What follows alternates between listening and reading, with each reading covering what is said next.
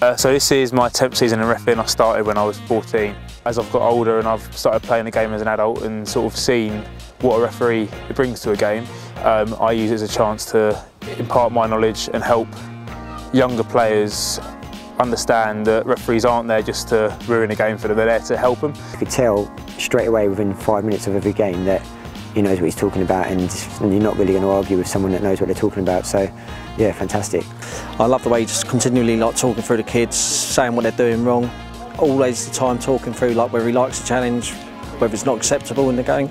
So I find him a pretty fair kid. He deserves a award for all the things he's done, and especially last year, the way he handled the event where tragically on this pitch the young keeper from the other team died, and he was fantastic the way he responded, and I know it could have affected him and stopped him coming back to refereeing, but he was back there and doing it and helping the kids out. At the moment I'm happy doing what I'm doing, trying to help younger players enjoy their football, and hopefully through seeing me how I referee, hopefully some of them will become referees as well. Potentially as I get towards the end of my playing career, which gets in the way of promotion at the moment, hopefully there'll be potential for some movement on that front as well, as there is obviously that side of it that I'd like to keep going as long as possible. Jacob, keep up the good work. I think you're absolute blessing for the game, and keep doing well with Airfield.